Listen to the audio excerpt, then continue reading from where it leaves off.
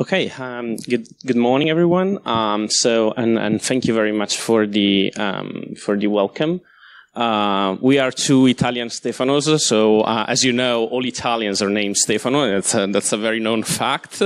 And in fact, Cristoforo Mune, who is another speaker and trainer here, is not a real Italian because he's not called Stefano.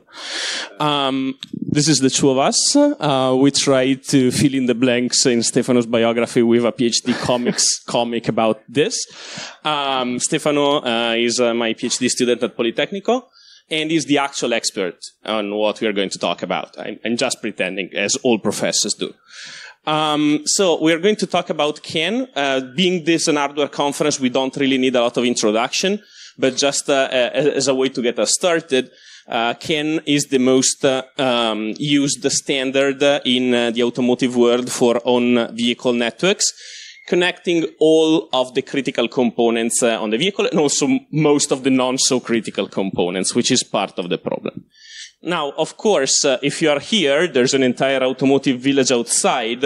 You know about the attacks on vehicles. Here I have just put on two of the most famous, but then you have tens and tens of colleagues that have worked on that. Just wanted to acknowledge Mark Rogers' work on Tesla, and of course, Charlie and Chris work on trying to kill journalists. The question is, however, how is the CAN bus connected to this type of attack? And the reality is, it is connected and it is not at the same time. Because basically, what happens is not that CAN per se is attacked, but that some of the characteristics of CAN that follow from the fact that it is meant to be on a trusted network and not connected to the outside world are used by colleagues in their attacks to perform attacks on the vehicle itself. So the fact that you can, for instance, transmit frames without being authenticated, or the fact that you can broadcast messages on CAN and have them heard by all the connected devices and all the connected ECUs is used to perform an attack. This research is not about that. This research is about a weakness in CAN itself, which is kind of a different angle to that. There is an interesting part in this research. So if you have seen the title is "It's easier to break than to patch." And patching this type of attacks is actually pretty difficult. Because at the moment, what happens is that either you go the long route of trying to develop secure software for each of those ECUs and then trying to figure out a way around the lack of authentication and the lack of integrity of CAN, or you try to detect attacks. And there's a number of startups and also established automotive suppliers that have come up with different intrusion detection systems. We are not singling out these ones. We just took a couple of images from from websites of famous vendors of IDS for automotive. Now, intrusion detection is actually a type of technology that we know very well from the computer science and computer engineering world, more than from the vehicle world. It has been tried for a number of years. Actually, when I was Stefano's age, my PhD thesis was on machine learning for intrusion detection, and guess what? It didn't work back then, but they didn't realize, and they gave me my PhD all the same. It doesn't work still now. It's a very hard thing to do. So in reality, IDS for automotive are basically an industrial secret. So we don't know how these different companies approach it. But if you think about it, there's basically 2 or 3 ways to go about it.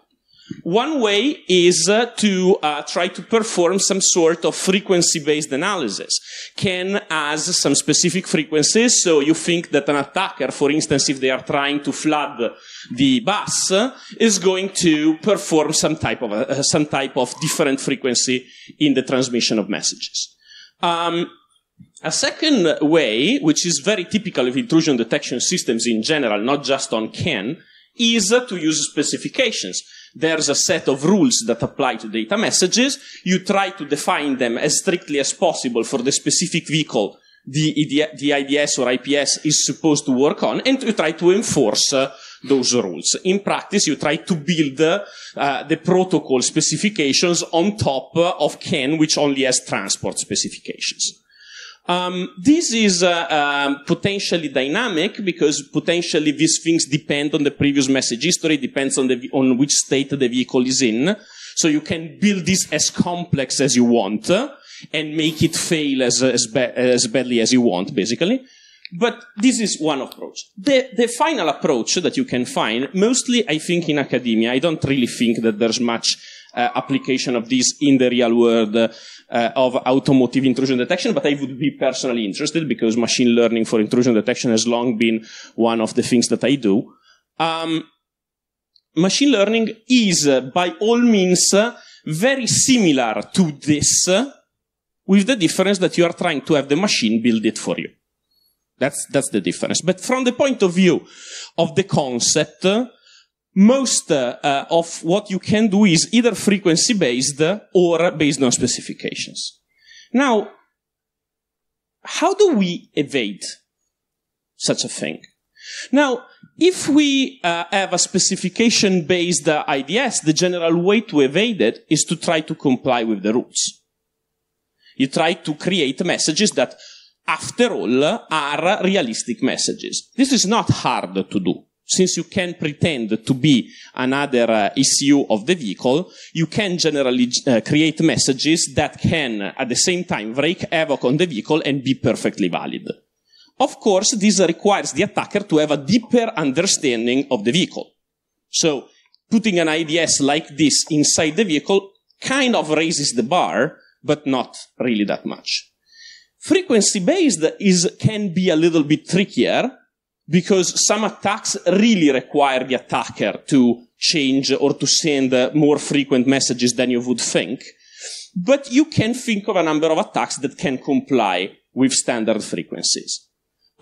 In the case of machine learning, there's an entire set of machine learning research dedicated to so-called mimicry attacks. Attacks where you try to generate an attack that is sufficiently similar to a normal behavior of the system so that it can trick a machine learning intrusion detector. This is not something new. It's something that is known since the 80s.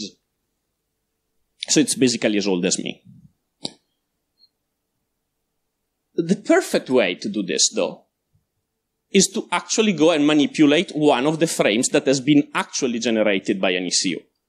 Because if you can do this, you are automatically matching all of these possibilities for evading an IDS. If you can just manipulate frames on the bus, and you do so without egregiously violating specifications, of course, you can basically fly below the radar of most approaches to intrusion detection. So we started thinking about this, and we started thinking about how the CAN bus works. So of course, I would say that probably many of the people here already know, but just as a recall for the few that may not know. You have inside each ECU the controller that has to send some data, the CAN controller that implements the CAN specification and handles the errors on the CAN. This is critical to our attack. And then the transceiver just translates whatever needs to be sent into the electrical signal to send on the CAN. Now, the data frames on the CAN are something like this. I will not dive in depth, also because Stefano will tease you with the meaning of each of the single fields. The things that are important for me at the moment are the existence of the arbitration field here at the beginning of the message, and the data field. Here is just 1 byte, but the CAN is actually 64 bits, 8 bytes. The bus of the CAN is created with 2 lines and transmits bytes by power difference. So basically, when you send a 0, the 0 creates a power difference between the 2 lines of the CAN. When you want to send a 1, the 2 lines of the CAN have the same voltage. This means two things. The first thing is that one of the bits is dominant and the other is recessive. And so one of the bits overwrites the other. The other thing is that basically, since all the ECUs are sending their identifier as arbitration field, any ECU that finds that it's reading on the bus something different than what it's transmitting figures out that it has lost arbitration. It has lost the right to transmit, and so it stops. This mechanism works generally well. However, of course, errors can occur. Sometimes an ECU can read something that is different than what it has written on the bus for some other reason. Usually the reasons are a transceiver failure, or there has been some channel noise, because of course it's a vehicle, it's running around, there's the power is not necessarily as stable as we would want it to be. There can be another faulty device that is doing something weird. There's a number of reasons for that. And in these cases, what happens is that the device that is transmitting says, hey, this is not correct, there's something wrong, by sending 6 zeros, which is an error frame.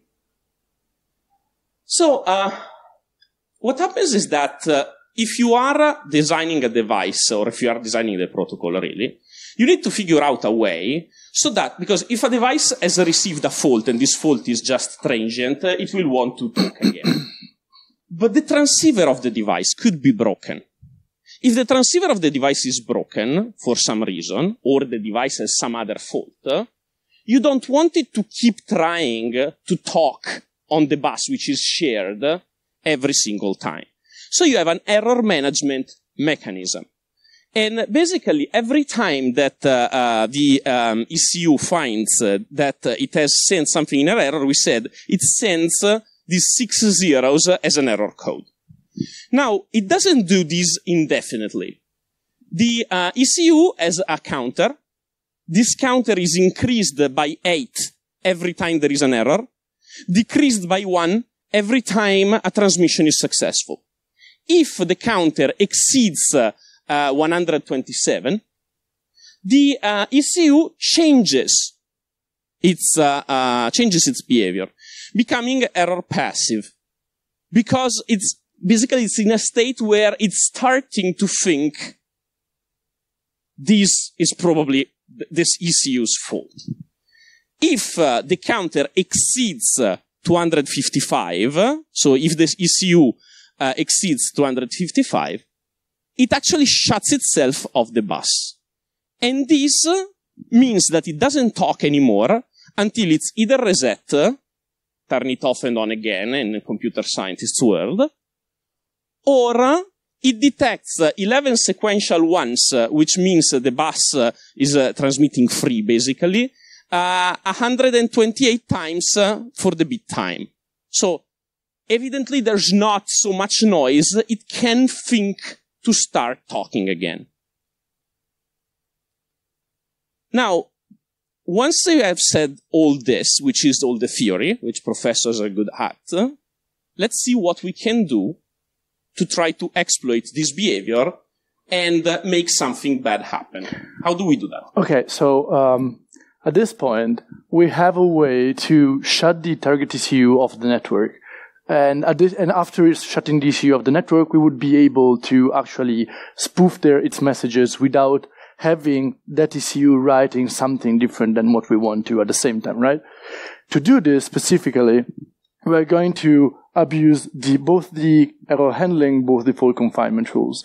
So while the ECU is writing its message, we can actually... So the ECU, while it's writing its message, is assuming that it is the only one that can write on the bus, right? So if there's an error, it's done by itself. But actually, the ECU is not the only thing that can write on the bus. We're on a shared bus, we can do whatever we want. All the others, all the compliant ECUs are not going to write because they know they lost arbitration. But if we are a malicious attacker, what we can do is just wait for the ECU to send its arbitration field, wait for the ECU to win the arbitration, and then during the sending of the data, for example, find the 1. We know that we can overwrite ones with zeros on the bus. So find the 1, and at this point, we can be the ones flipping that bit from a 1 to a 0. In this way, the ECU will think that itself was the cause of the error, right? And will start failing, will start sending error messages. So the whole complete attack is pretty easy. We can think of dividing it in 5 ways. The first thing is we have to discover the IDs of the ECU that we want to attack.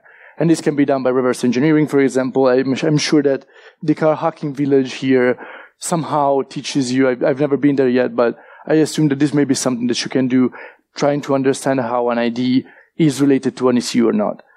Now that you know that what ID you're searching for, you have to wait for the ID on the bus. So you just wait for it and search for the ID to come up. And once the ECU wins the arbitration, at this point, you have to find the recessive bit in the packet. You can use whatever recessive bit you want. There's a lot of them. Can implement bit stuffing. So after 5 bits of a polarity, you will always have one of the other polarity. So you're sure you can find a 1. For comfort, we use the CRC delimiter, which is by definition 1. So we wait for that, and we flip that bit. We change it with a 0, and at this point we trigger the error. Now this specific error, as Stefano explained before, it increases the counter, and this specific error increases the counter of 8. So if we do this for 32 times, the ECU is off the network. Sounds pretty easy. It is pretty easy. We try to implement it both on a testbed in lab. So we have a CAN-TECT, which is a USB to CAN interface, which is our victim. The CAN bus is that beautiful bluish thing on the breadboard. Then we have a scan tool, which we just use to detect that the ECU actually died. And then there's the attacker. The attacker is just a simple Arduino with not a traditional CAN controller. So you can buy CAN controllers for Arduino. They're kind of cheap. They cost like €9. But you can't use that because you don't want the controller to handle errors. So you have to buy a CAN transceiver, which is that thing there, which is extremely small. And the only thing it does is translating the bits into electric signals. All the CAN controller is done inside the Arduino via software. We did a couple of experiments on this. We wanted to be sure we were able to read everything on the bus without losing bits. So we started for 24 hours, and we sent about 9 million frames. The accuracy was definitely high, so we were sure we were able to understand what was happening on the bus bit by bit. But then, obviously, it's not funny to implement the actual attack on the test bed, so we did it on an Alpha Giulietta. The whole thing was first decide what we want to attack, and we decided to attack the parking sensor module because the Alpha Giulietta was ours, so we wanted to be sure we didn't break anything that was disruptive for the driving. Or you had to explain to the insurance why, you break something. Anyway, we choose the parking sensor module, which is not disruptive. And at this point, we connected a CAN-TECT and a computer to the OBD2 port, and we started dumping data, searching for the ID. To search for the ID, what we did was just getting closer and further away from the car, from the sensors of the car, up until we saw the data changing of a specific ID, and we found this ID. At this point, we can implement the attack. The attack is, again, pretty easy. This is just a demo video. I hope it starts. If it doesn't, I have it somewhere else. So basically, we just wanted to make sure that the parking sensor module was working before the attack started, and it does. Because if we get to the reverse gear, the parking sensor module starts beeping and telling us that there's a problem. Now, if we just connect the Arduino to the bus,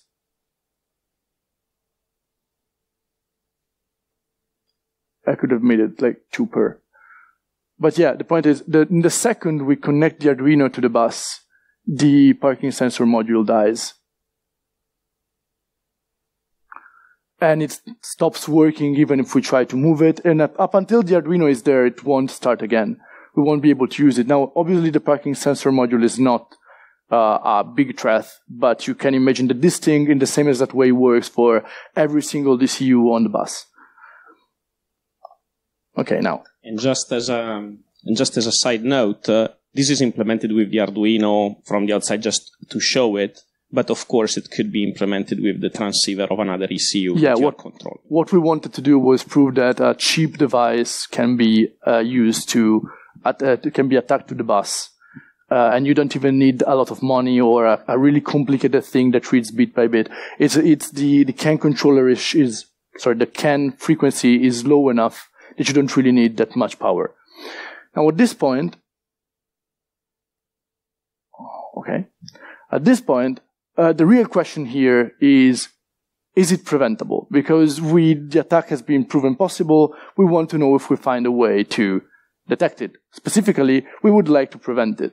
And the answer is no, we cannot prevent it, sadly, which is the reason for the beginning of the talk, the name of the talk, which is it's easier to break than to patch. You can't really patch everything. And the reason for this, in this specific case, is that the attack is based on the protocol specifications. So we can't really distinguish between an actual ECU failure or the attack because they behave in the same exact way.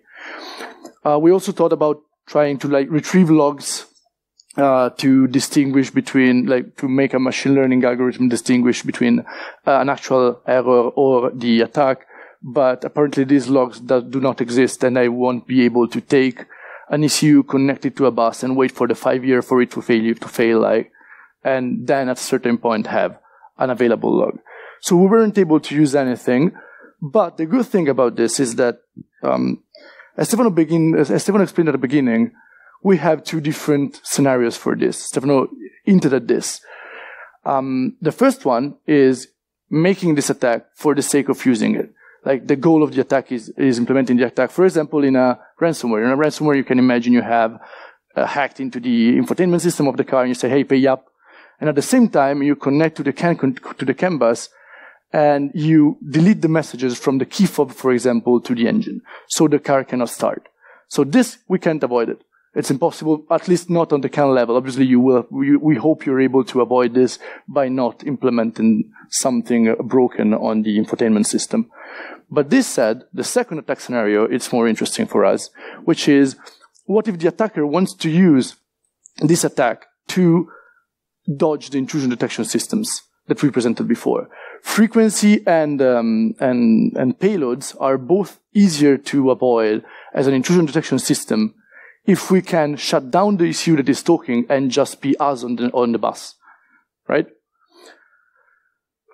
So this is preventable, this is detectable at least, and what we managed to do was create a device which connects to the bus without having to modify anything else but the device, and read the data that are passing on the bus, and try to understand how the counters of each ECU are increasing due to what is passing on the bus. Doing this, we are able to know when the ECU goes bus off, and hence, in the moment the ECU is bus off for us, and someone tries to spoof the message of the ECU, we will know that that message was not sent by the ECU itself. The annoying part of this is, these are the rules of CAN that we had to try to understand. These are the 12 rules that explain how the counters increase. Obviously, we are not going to explain them all, just a part of them. But this is the core of the thing. We wanted to understand if these rules are visible from the bus itself. And the ones that we are interested about are these ones. The number 3, I will read them for you because I assume you cannot read from the back. But the idea is, rule number 3 says, when a transmitter sends an error flag, the transmit error count, which is the one that we care about, not the receiving error count, the transmit error count, which is the one that can kick the ECU off the network. So when a transmitter sends an error flag, the transmit error count is increased by 8, which is what happened at the beginning with our attack, right? So this is easy to see because we can just look for the ID of an ECU, and if we see an error on the payload of that message, that ID, the ECU which has that ID will have its tag increased by 8. There are 2 exceptions to this, which are funnily extremely easy to implement, because to implement them, we just have to do nothing, because they are true exceptions, but the point is they are not visible, so we wouldn't be able to detect them, but we don't have to because they don't increase the transmit error counter. The most annoying rule is rule number 4, which says that if a transmitter detects a bit error while sending an active error flag, the transmit error count is increased. Now, the problem is that in this case, the ECU is sending an error while detecting an error, and it won't send another one to tell us that it made an error, which means that we are not able to see this at all. We cannot detect this on the bus. The good thing about this, though, is that since the ECU is sending zeros, the attacker cannot abuse of this in any way, because the attacker cannot override a 0 with a 1. It can only do the opposite. It can only override a 1 with a 0. So we can detect it, but at least the attacker cannot exploit it. Rule number 6 has a whole slide for it because it's complicated. Rule number 7 just says that, well, as Stefano said, if I'm sending correct messages, my counter decreases. Again, extremely easy to detect on the bus. We just see if the message passes, and if the message passes, the counter is decreased. Rule number 10 says that when the counter reaches 256, the ECUs of the bus, and again, this is extremely easy to detect. Lastly, I finished after this, I'm sorry. Rule number 12 says that if the ECU is off the bus and detects 128 times 11 consecutive ones, then it is on the bus again. And we can detect this too, just by counting the number of 11 consecutive ones that we see. Rule 6 is the most complicated one, and the one that created us more issues in understanding whether it was possible to detect it or it was a big problem. And it says, I don't want to explain it all, I just want to get to the first point. Any node tolerates up to 7 consecutive dominant bits after sending an active error flag. And the reason for this is that the active error flag is composed of 6 zeros, which is by definition an error in CAN, because CAN accept a maximum of 5 consecutive identical bits. So when you send 6 zeros, what you're doing is literally making an obvious error so that everyone knows that you made an error. Okay? So everyone else will react by telling you that you made an error, sending other 6 zeros, and we have 12. The 13th one is just, we assume, for potential delays of 1 bit time in the reaction of some ECUs.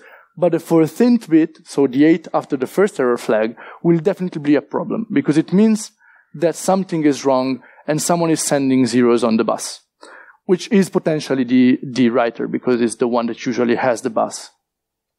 Now, this is detectable. The problem is this. So we have 2 cases. In the first case, the victim wants to send a 1 and another 1, and the attacker lets the victim send the first one, but it covers the second, and starts overwriting everything with zeros. In this case, after 6 bits, we will have the 7 counts, and after the 14th bit was going to be the one that counts plus 8.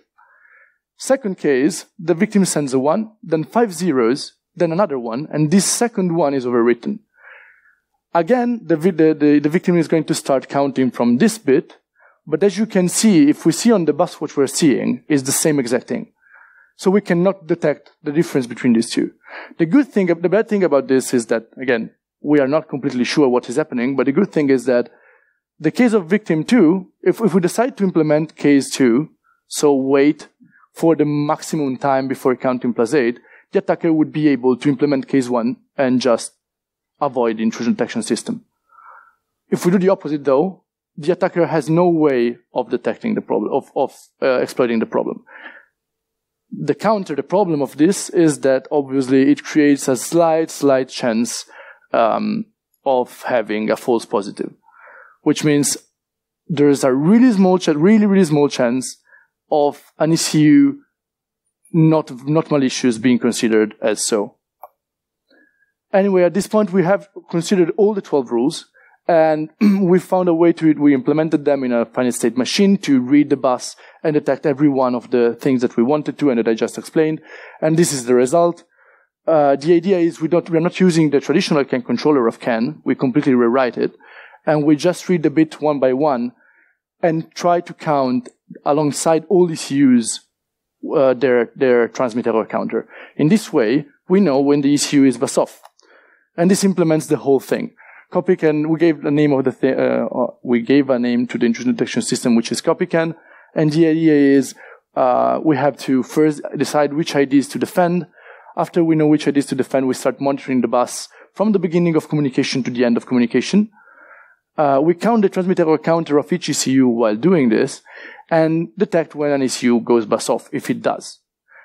Up until now, we can't tell if there's an attack. We only know which ECUs are up and which are not. But the problem is that, again, if at this moment the attacker starts writing again on the bus on behalf of the ECU, we know that the ECU is not the one sending messages. So we can flag this as an attack. Now, a brief excursus on reactions, because it is interesting to understand what you can do in these cases. So you can't really just say to the driver, hey, there's a virus, or hey, there's a problem, right? Because what is it going to do? We were discussing this a long time ago. You can just make appear like a small hacker on the dashboard telling, hey, there's an hacker in your car. You won't be able to do it. And even if you do, what's the point of it? What's the solution? If the attacker wants to do something, he has already done it. Pull over slowly and call the cyber police. Exactly. So one of the ideas that has been proposed during the last years is that of moving to a degraded mode. So shutting out the electronics from the car and just manage you to get to the first mechanic by driving almost just in the old way. And at this point, hoping that your mechanic is able to reflash the ECU that has been attacked or something like that. The problem about this is that the more we get to electronic and electric cars and super connected cars, we won't be able to do this because we can't bypass the electronics to control the car. And the second problem is that it is expensive for the manufacturer to force you to go to the mechanic every time. The second case is what they actually do right now, the intrusion detection systems that we presented at the beginning. They don't do nothing, but they save all the logs and they send them to the manufacturer. In this way, you at least know what happened and how it happened so that you can avoid it for the next time. And you can add more rules, for example, to avoid the attacks in the future, which is actually functioning, but it's not solving the problem right now. The last case is we can attack the attacker because our CAN controller is identical to the one of the attacker. So we can actually implement the same attack that we presented before on the intrusion detection system and attack everyone that tries to spoof messages. The really good thing is that in this way, no one is able to convince anyone else of something on the bus. You can't spoof messages because I will always delete them and tell everyone that your messages are wrong. Even if you keep on doing it, even if you are not compliant with the CAN full confinement so you won't shut down, I will keep on telling everyone that your messages are false. The bad thing is that since Rule 6 is extremely annoying, there's a really slight chance that we kill the ECU, even if the ECU has not been attacked. Now, thanks to Rule 12, which was the one that said you can come back on the bus, technically this problem auto-solves itself after a short while, because the ECU, which is not broken, will come back on the bus and will not be considered wrong. But still, this is an issue because we have false positives. Finally, last thing. So we tried to understand whether this worked. We knew it worked on theory, and we knew we were already able to read the bus bit by bit because we did the test for the attack. What we really wanted to understand was how often these rules, number 4 and number 6 specifically, which are the ones that we cannot detect, create issues in understanding whether there was an attack or not. So to implement this, we had the attacker, which is an Arduino Uno, and the CopyCan on the other side, which is another Arduino Uno, and 2 CAN tags connected to the CAN bus. The 2 CAN tags are on one side, one is acting as a traffic generator. It just sends data on the bus. And the other one is the protected ECU. The idea is we let them talk for a while and we let them collide for a while, hoping that if they have to trigger errors, they are going to trigger errors one with the other because they are talking one on top of the other. If they don't, there's a lower chance at least that Rule 4 and 6 are generally happening often in the wild. And to do this, we did the same test for 50 times. We sent 15,000 frames, and after 15,000 frames, we turned on the attacker. And all 50 times, the intrusion detection system were were on time in detecting that the ECU was being attacked and shut off the network. Okay, so in conclusion, DoS for CAN is not preventable. It's easier to break than to patch, so we can't really prevent the denial of service itself, but we do have a solution for the ghost of the attacker, for one of the ghosts of the attacker. Yeah, I have finished. If you have any question, I hope I've been clear enough in explaining what is happening. If you have any question, I'm more than happy to answer, although I don't know what time is it. No, yeah, we have time. So if you have any questions. So I'm not a card security expert, but speaking of solutions, do you think signing or encrypting CAN messages would prevent a lot of similar attacks? This is actually a smart question. The brief answer is yes and no, because the problem of encryption is that it creates computation problems. On automotive environments, you don't have higher-end computers. You have really small devices that are really cheap. And you want real time for many of these messages. So if you encrypt and decrypt the message, you are requesting for both the sender and the receiver to have either higher computation power or have more time to translate to decode the message. It has been it has been proposed. It is, I don't know if it is done in the actual market because again, what's the name? Market secret? Yeah. Okay. But in general, it is a really known potential possibility. But usually the idea is if you have two high-end ECUs, you can protect them, and you do it maybe, but you can protect the whole network because some are not going to be able to keep up with the translation. If I can add a couple of things. The first is, he was like this also as a student. You asked him a simple question and he gave you a really complicated answer. The second is, besides that, there is, however, a general trend in the automotive industry to try to think about alternatives to CAN. So probably it's going to happen easier that the automotive industry just moves on to automotive Ethernet or another standard than this specific. The difference between, because this would deny our work because we're saying, yeah, CAN doesn't work anymore. The difference is that the idea of our device is that you can just connect it and it works. Implementing authentication on ECUs means redesigning the ECU, which probably won't be done for CAN for a long time. At a certain point, we'll try to move towards other techniques and buses. Other questions? There's one in the front. I was wondering, you had to write a software CAN controller to make this attack work. I was wondering, do most CAN devices that are on a car CAN bus have programmable controllers, or are they actually hardware? Smart question again. Some are, some are not. I have to answer with a complex answer. So there are many that have a hardware CAN controller that you can modify, and you can't implement the attack in that way. There's another attack, though, that you can implement in that case, which is less probable to work, but does the same exact thing. And if you're interested, I should try to find it, but I can tell you later. So the idea is, yes, there's not all CAN controllers are reprogrammable by the attacker. Some are, but even if they weren't, there's still another way of doing a similar thing.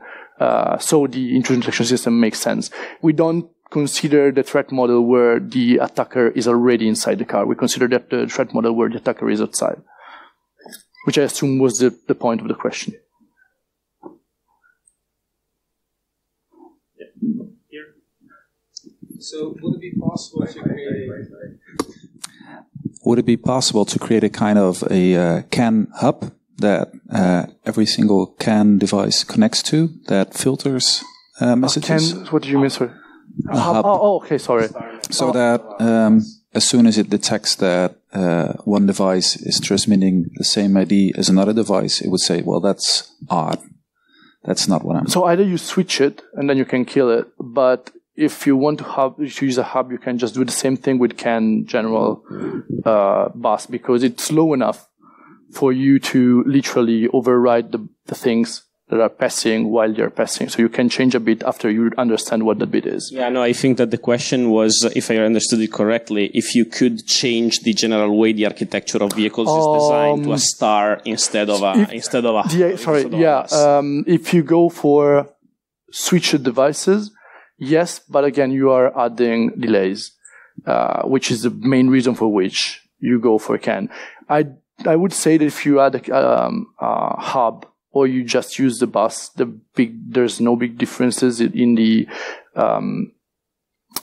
both in the delays, but both in the attacks and defenses, because the hub shouldn't be intelligent, I would call it. But generally speaking, yeah, the biggest problem is that you want to be fast, you want to be real time. So the shorter the cable and the shorter connection you have to do, the better. But they are moving to that in automotive Ethernet. It's everything is switched in automotive Ethernet technically.